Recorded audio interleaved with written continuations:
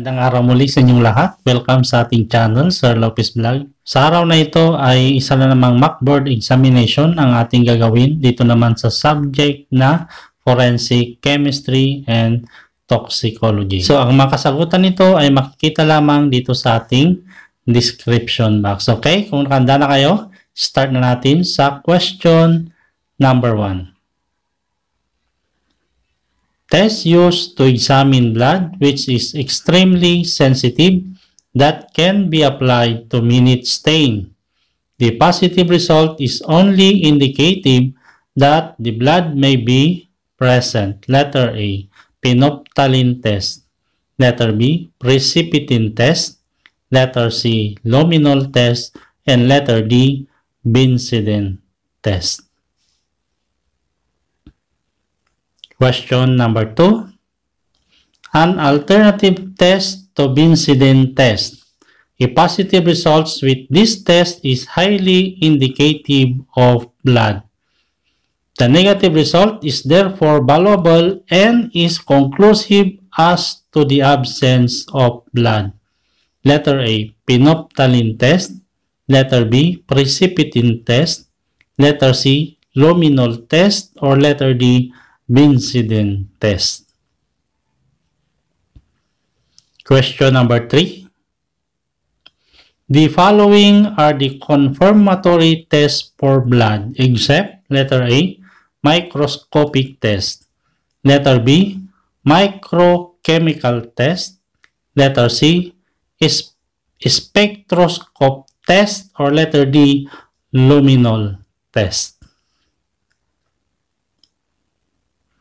Question number 4. Which of the following confirmatory test for blood belongs to microchemical test or microcrystalline test? Letter A, Leukomalachi green test. Letter B, homochromogen crystal test or Takayama test. Letter C, Phenolphthalein test. Or letter D, Benzidine test. Question number 5.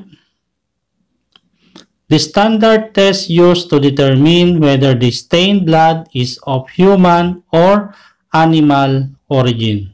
Letter A, Precipitin test. Letter B, Leukomalachi green test. Letter C, homochromogen crystal test or Takayama test. Or letter D, Phenolphthalein test. Question number 6. Useful for the demonstration and mensuration of blood corpuscles for making the distinction between mammalian, avian, piscine, and reptilian blood. Letter A, Microscopic Test. Letter B, Microchemical Test. Spectroscope Test. Or letter D, Luminol Test. Question number 7. The complex chemical units in the chromosomes by which hereditary characters are transmitted. Letter A, genes. Letter B, blood. Letter C, serum. Or letter D, body fluid. Number 8. A viscid whitish fluid of the male reproductive tract containing spermatozoa suspended in secretion of accessory glands. Letter A, genes. Letter B, blood. Letter C, serum. Or letter D, sweat.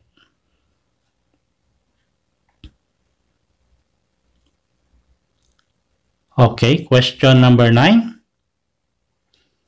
Chemical examination for seminal stains or seminal fluid except letter A, Precipitin test. Letter B, Florence test. Letter C, Barberio's test. Or letter D, Acid-phospahtase test. Question number 10. Among the different compositions of semen, How many percent are spermatozoa? Letter A, 10. Letter B, 20. Letter C, 25. Or letter D, 50. Next, number 11. A mixture of secretion derived from the male accessory reproductive organs like epididymis, seminal vesicles, the prostate, and urethral glands. Letter A, seminal plasma. Letter B, blood plasma. Letter C, genes. Or letter D, DNA. Question number 12. Include visual examination. To naked eye, seminal stains generally appear translucent or opaque spots, at times with yellowish tint and darker border depending on color and thickness of substrata, which, if absorbent, also acquire stiffness due to dried semen. Letter A, chemical examination. Letter B, physical examination. Letter C, powdered examination. Or letter D, microscopic examination. Question number 13. Which among the different tests below used to detect seminal stains? A, Takayama test. B, Barberius test. Letter C, Benzidine test. Or letter D, opacity test.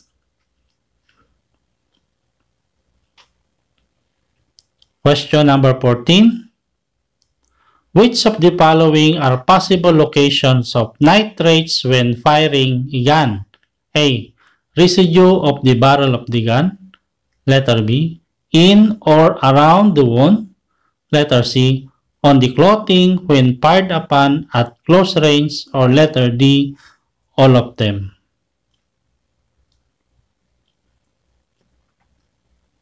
Question number 15.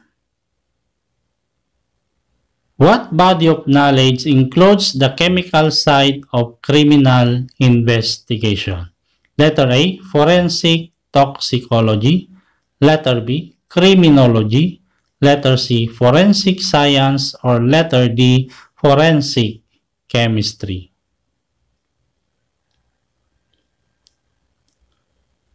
Question number 16. This plays an important role in the scientific criminal investigation. Letter A, scientist. Letter B, forensic chemist.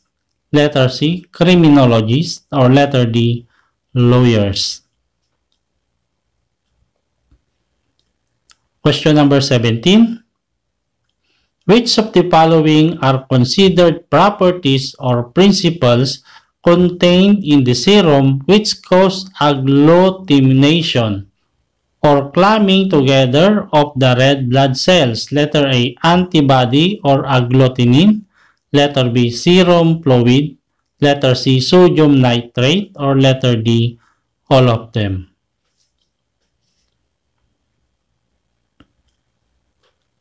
Next question, number 18. The inheritance of blood groups are predetermined by the presence and absence of two facts or genes called gene A and gene B. Letter A, true. Letter B, false. Letter C, may be true. Or letter D, may be false. Number 19. Term used to denote the expression of the inherited characteristic as found in the individual, actually the blood groups. Letter A, genes.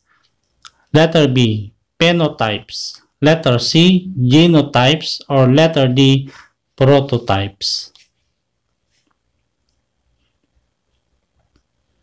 Question number 20.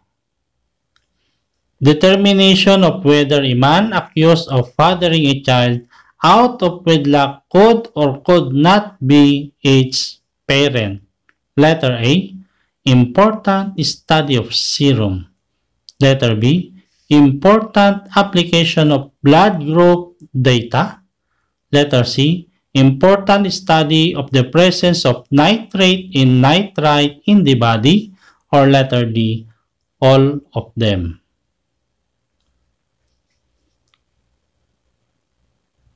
Next, 21.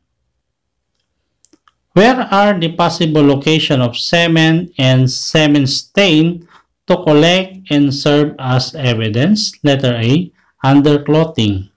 Letter B, vagina. Letter C, around the genitals. Or letter D, all of them. Question number 22. In the collection, preservation, and transportation of fluid semen, which of the following should be observed? Letter A, place in a test tube. Letter B, observe proper markings for future identification. Letter C, specimens should be rolled for transit. Letter D, in packing of wearing apparel, there should be a friction between the apparel and the stain. Next, 23. Which of the following are methods applied for detection of seminal stains? Letter A, physical examination. Letter B, chemical examination. Letter C, microscopic examination. Or letter D, all of them. 24.